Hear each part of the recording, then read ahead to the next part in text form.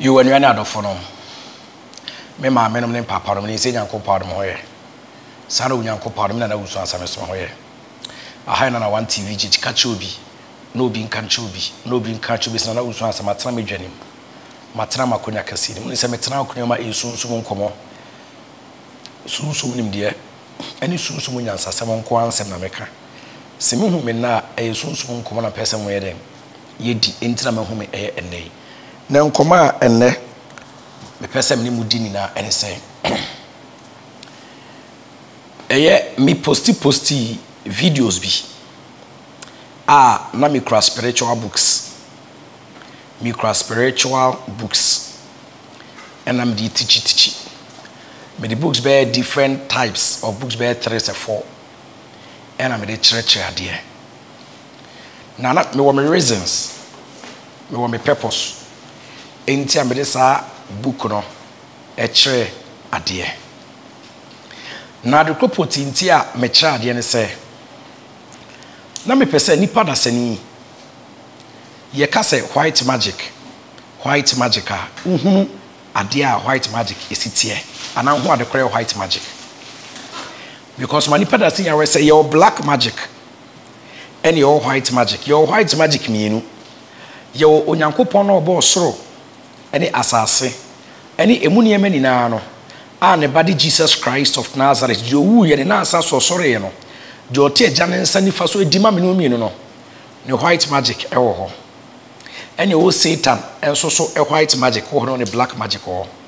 but ade ni pada sani also the show trim na pese me bie ni pani e wo ne mabi ho me pese ni pate ne mabi ase me pese ni hu nipa ehu ne mabi se enti sa white magic no say na esitie mamen ka se minchero nipa ehu the difference between onyankopon white magic and obonsam white magic nipa e confused na white magic no mamen ka se minchero ye wo spirit bi wo honom or ye fallen angel or ye angel ni triwi egu na chi yellow or ye brony pa nanim shine say light awia untime hwe nanim eno she rope white eno te ponko white so eno kra sekan ye friend Jesus Christ of Nazareth ono say friend Jesus Christ out of Nazareth ire aso no sudin so bo no no din Jesus no on say onyankopon bande no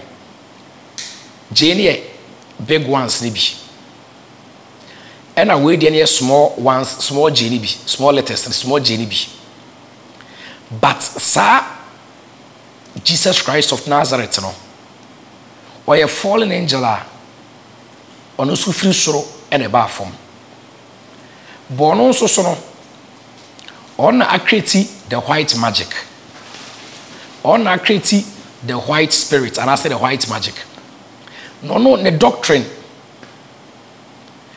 ni bibia no ete say a Christopher enyankopon na kwan said a Christopher nyankopon utinachi also live righteous life 100%. Also live holy life 100%. Sana Jesus Christ of Nazareth no fallen angel no. On also so the same thing and also did a also our pretty obey fast obey a righteous life the same thing. A Christopher nyankopon obey fasting. Obmo you read it konkono no pa obemo ayem paibofo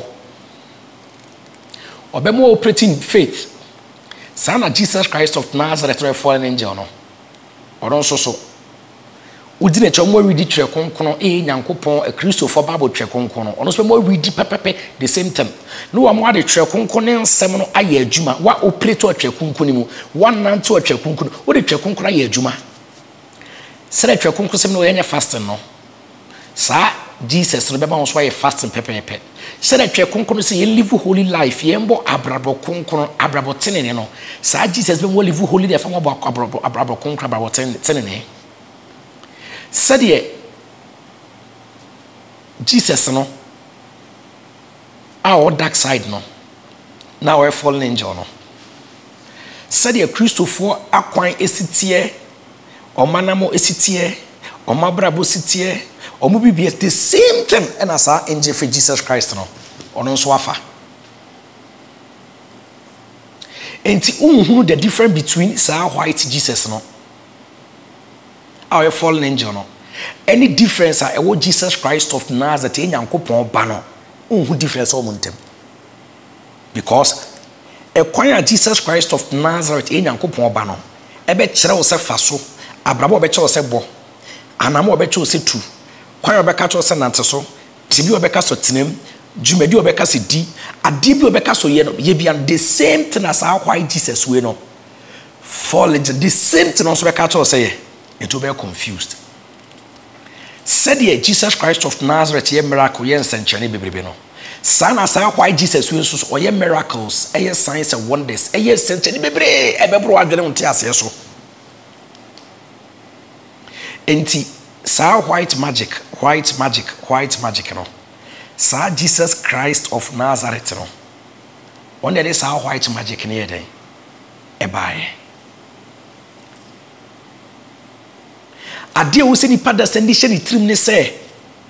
Said the dark world a okọ onyankopon ahini mu a onyame na obo so na sana ahini mu no ye wo God Yahweh I am that I am no.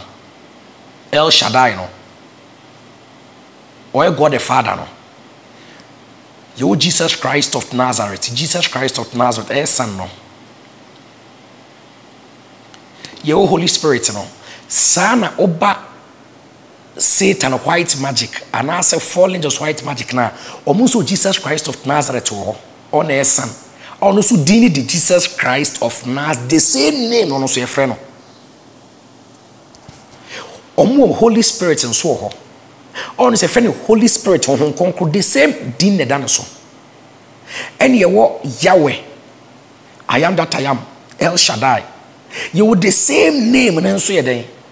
Ewo ho. Oko white magica any nyankopon de na. Your God the Father, God the Son, God the Holy Spirit. You say me ba sakro no ho. Your Yahweh. Your Jesus, your hon conquer ho. Son over Satan black magic. Any black arts and so. Your God the Father or your God the Son or your God the Holy Spirit or and you Jesus Christ of Nazareth the black side no. You want and so the black side no. And you want Yahweh and so the black side no. It's just okay Satan black side your Trinity no. Yahweh basakro ho or bear the same name. Over Satan the white magic na your Trinity or your Yahweh basakro no. Your Father Son Holy Spirit bear the same name. And so now onyankopon bo soro na asase ni mu niam ni na so a the same name. And somebody are confused. The patromatias here. And sa white magic fallen angel no. I was saying Jesus Christ of Nazareth no. Me who Jesus Christ of Nazareth. Eyo onyankopon e ba no me hu ne da. Me hu ne da. Me hu ne da nka ma describe no mu ndia mesite. Enti mentimi nka se Jesus Christ of Nazareth onyankopon ba no. One fallen angel no ese eno de mentimi nka. Because me who Jesus Christ of Nazareth me who ne da. But fallen angel no there.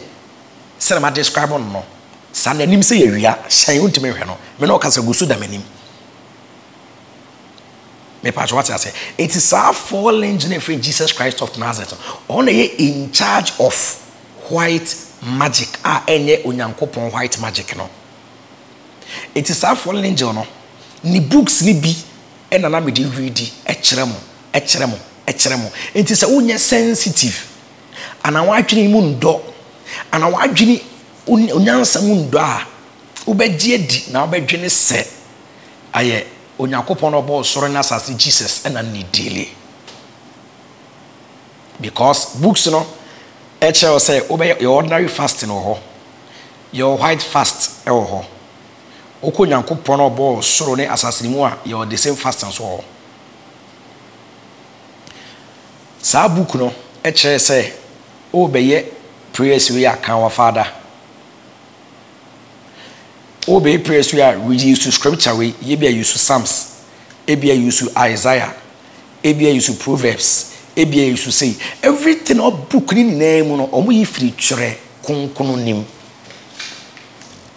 And the better our spiritual book, and you will be deceived na ade ani po se ni pakas Bible say Satan be no high before no person kyerɛ sɛ ahonhom bɔne Satan represented dark world, dark spirits. No person kyerɛ sɛ ahonhom bɔne ebe no high before wan ka sɛ Satan nko a but you see word Satan be no high before so kyerɛ sɛ leader of the armies na ɛyɛ fallen angels no omuni na betima mo ho high before to the Satan omuni na no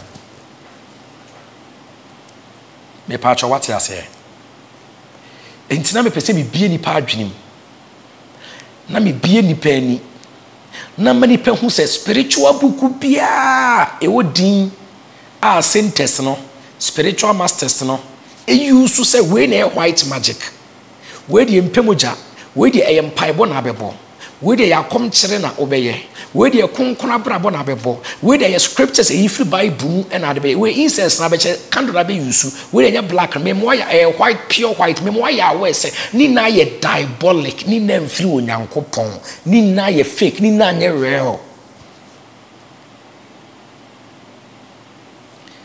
enti so ko hu spiritual book bi na spiritual book na kire say yetimi fra angel way time say date way obeso candle obefa incense obefa perfume obeye say obe read scriptures way obe read scripture aso to fra angel no enti wa adwene ye wo say nyankopon bofo a me ka cho say ya dada o onyankopon ti asefo no untime ntena se mfra ne angel say on appear me gina wonim na ka odi za che no nkonkoye ma wo dabi onyankopon say in everything pray through me Jesus Christ enti ukoto spiritual book bi anako encounter spiritual book bi anako encounter bi ne ye ka cho se tenase fanyame asem kanwe ye conjuration spirit beba inyame homoboa o your spirit be from one o drop protective circle anaja protective circle ni mo a omo read our father 7 times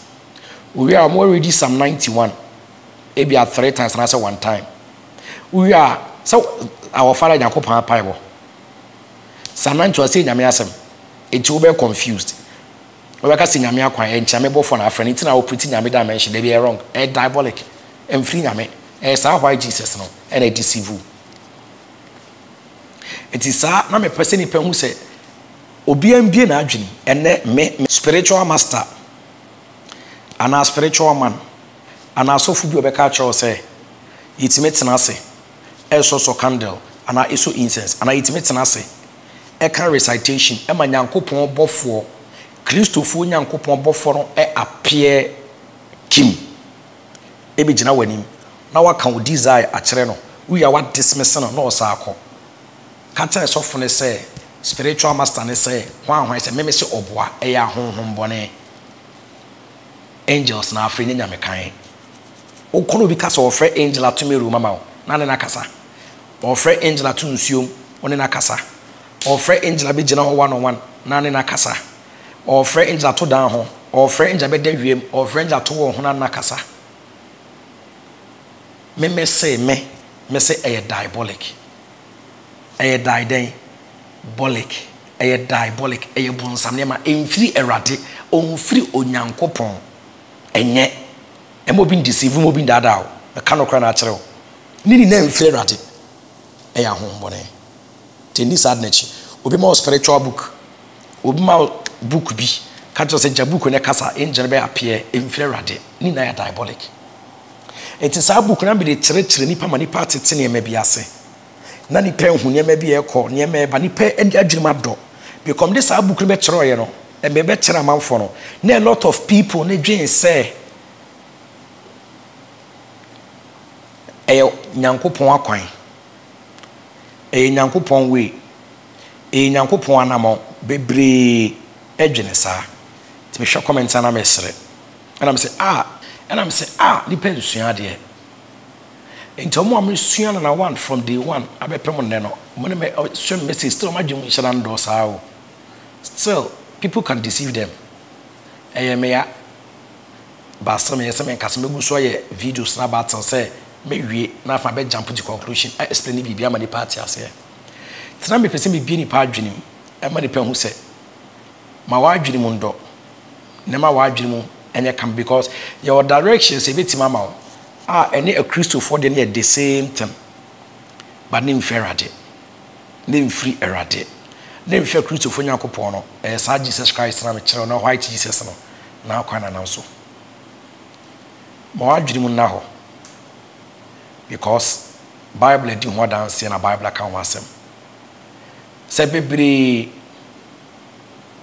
I patakubom do nyan homa ebe katomo just to deceive people na ni pakra ko say mu to so called spiritual master bi wo or called spiritualist bi wo na so the sign manama we na ye yade amawa e mane ma trim say white we dey na ko na nyame akona mete papa ene papa ma wadwiri mu ndo na ma wadwiri na wo e kana kra chero o ko ba bi na ma o incense fa incense ko bompire who say diabolic inferiority ye be catch us say Roman for so incense 3 disciples of the incense come Jesus Christ na me say diabolic you so incense the fresh celestial beings ye the fran hon because mo percent to ba bia so incense no diabolic inferiority mo incense fa ko bompire nye obi catch us say so candle never bompire diabolic inferiority enya no kranye papa inferiority also candle the bompire you are dealing with fire elements because of the flame of fire no ejano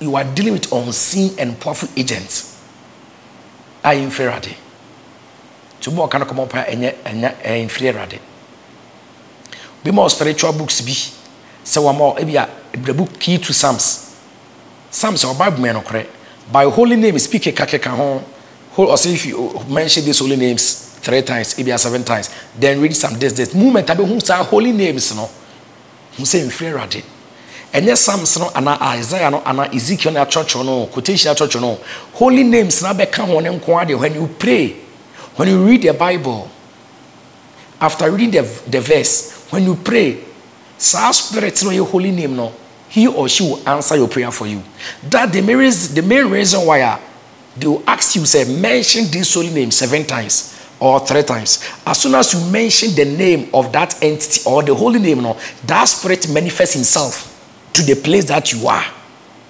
and after one manifesting itself you pray or maybe you read the Bible after reading the scriptures you start praying and when you start praying that angel or that holy name spirit behind it and it be here will listen to your prayers then you may think say it's God and it's but no holy name no holy name a diabolic but omudi din Jesus din atototo so and different angels din omudi amunim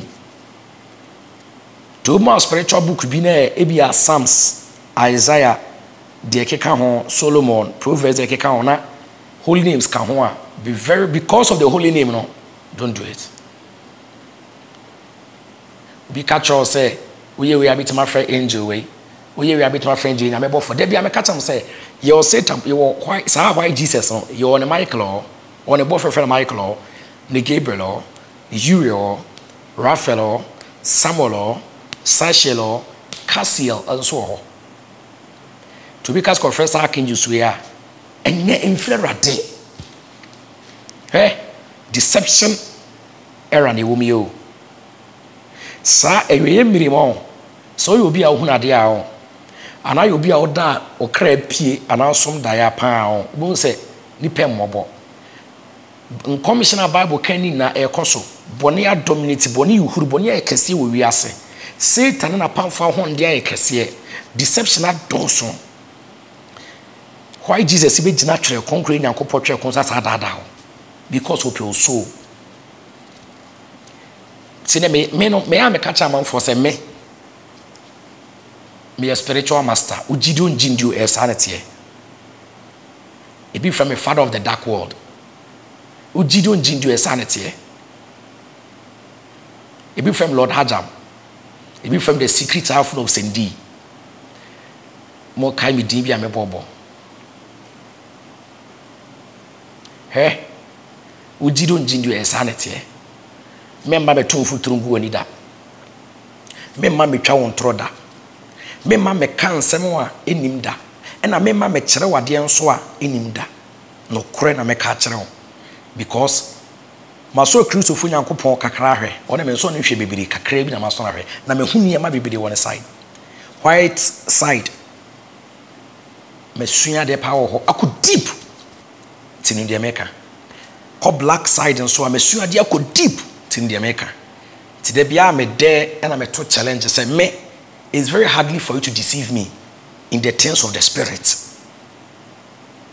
me cannot crash so be dada me honamu meti ase na so be dada na ne me fa sunsum sem ho you a joker no matters what the 80 years what the 100 years minim bibia because me Nyankopon and I mean to make us me sua de ache obi a da bi e bi sua de ache me but kakra bi na minim no it's hardly so be deceive me enti no kra minim no me de brain pa me menye Kristoni enti me nyina hama Christian menye traditional ni menye hama traditional menye kremoni menye hama kremo menye hama truth.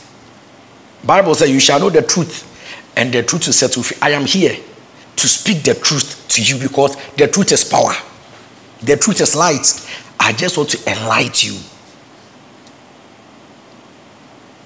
Pese mi bio wa adwene eduru ba bi he ni person ya do nye kasa wo ma sua de ma practice ne ma bibi na bibi ntia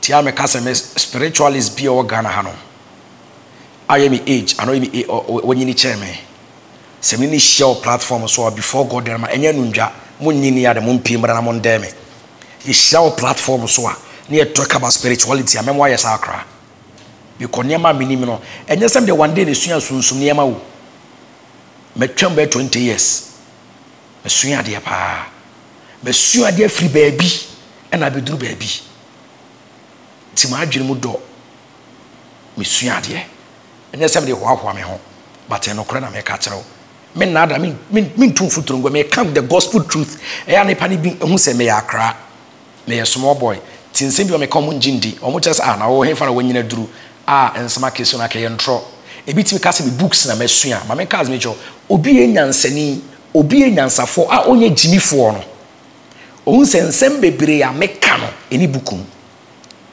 because there are a lot of people omokusua book. It is omokusua book, omokusua tablet, omokusua history, omokusua books. But you know, yeshia and omo come with me camera utia won se difference we denim. Say that me so make book mu nsem a can ipa kon de ka me so make the same thing. Because ipa na sua book me so the same book. But they be me dey different. Me kasa with experience. Bibi na bibi o. Se mu simini me nyesa, se de mu hu me nyesa na mete. They be me kasa me a spiritualist.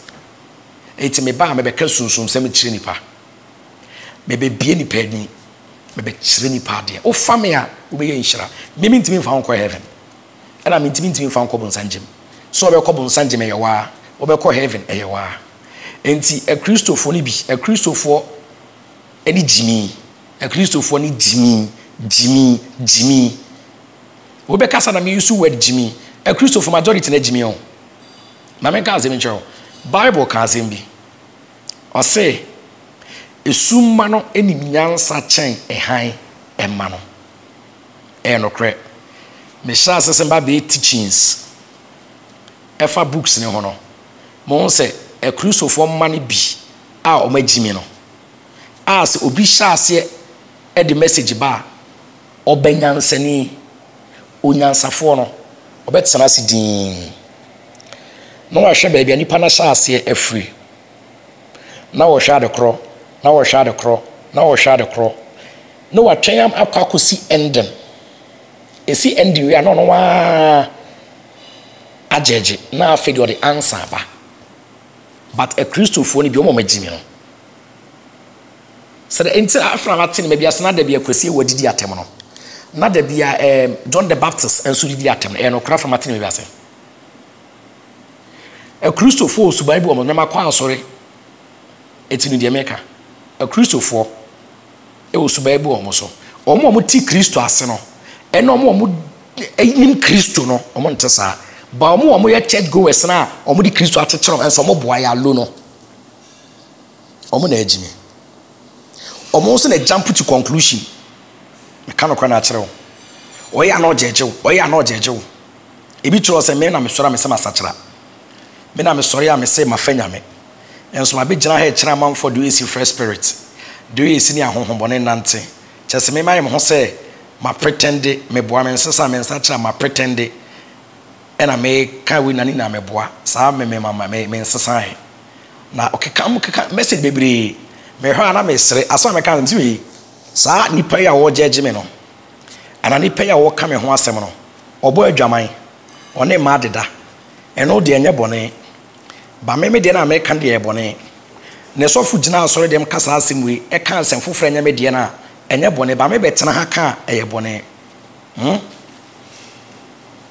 wo nipa no bo otena fidi fo tena bia wo ye bone tie wo nyankopon ense no de enye bone me meti a me tichi na me de na me na ye bone wai woni sumpire wie na wa be yi mani sumpire se wo ye nyansafo a ho e na wa adwene mu do a ka me hyase no ka be din na wo hwe me wo be hwa ma ka me nkwasa sem ni na awie se me wie episode ni na wo sem wie na awie a afa no wa jeje aso me sise na no pa akere aso esinye se na no pa akere na de ofiti ya na be ka de be ka me ka to se wo ye jimifo next time sua nyansa contact ya nkyɛn ko sua nyansa na jimi ne dɔso bible si nyansa mfiti ase ne nyame so usu usuro nyame enso jimi no ɛdɔso me ka no kra kyerɛ mo open hwe na one biom mini problem but no kore no minja I can da sua nyansa na jimi ne dɔso dodo wo be kasa na mi di amanfa mi di obi atemo ba wa jimi o se mo so wa jimi sa na bible kan de kwase ase mo mfa kwase ama no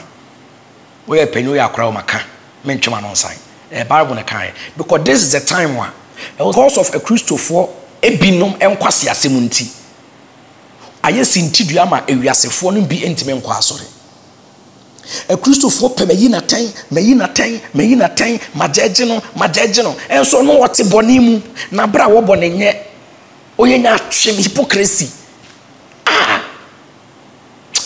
oh a Christopher ogumunya nkopone ne ma say too much mama ga say me ka say me Kristo ni sere wo so ye Kristo ni no me yesi me man of truth me ka say me kwa asore sere wo so kwa aso no me yesi me man of truth baby anokoreda meka me de no and two pack can the person can choro message egu comment me mfa ho se me mabere obi ado bia beka bia no monka se mo chocho comment na mu useless nse no kwa me so de opa bia ka because say believers no ewiasefo nchoro sa enema wiasefo no mo so ye o man nchoro sa comment bi o omo say omo ye Christofo no omo de choro sa ejimi comment na ma me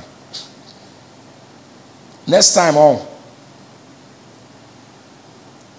bibia ne enya nto wase twesan tsenase seseniema me ene obi na me criticize no ene obi na me keka no ho nsemo me tie asa me tamuchuku na ma hwa de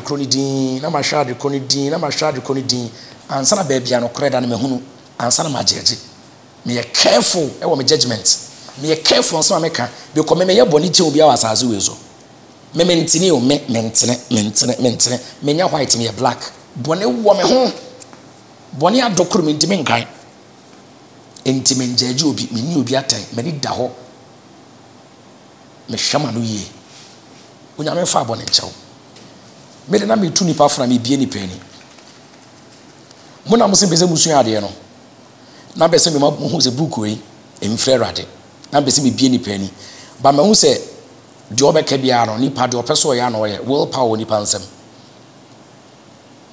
me number na me da tuja me da to ase me na me se mo frɛ me nya ona me se frɛ me na me se frɛ me nya ona ase me frɛ wo mo twi ni kraka me number me da to ase me se frɛ me wo pe so osu ade minima de sua kra pe so osua o de frɛ me of me friend me no me amenya time afa me phone so mo se me fra me peke me amefa me phone no metie wa no asem se de o pe se osua no enya sasam wa me kyerɛw me teacher me kyerɛw enkoma a oni mi bedi no me no di nkomo no na mo se nkonya sasam na wo ka eto asum ebeboa me de o pe so me kyerɛw bibi na won te ase na pese me o te ase a o de frɛ me me no bedi nkomo me wat sa de konase bibi na pese o ye na pese no me susu nsu nyansa frɛ me me no bedi nkomo mo ye ni pe 2000 hwɛ 2000 no 1500 frɛ me ni nkomo se do bia be ka bia me mfa bio ɛna de obi abɛka bi anso mentie bio de me yɛ bɛboa me bɛboa na me yɛ menim problem kro frɛ me shalom peace bye bye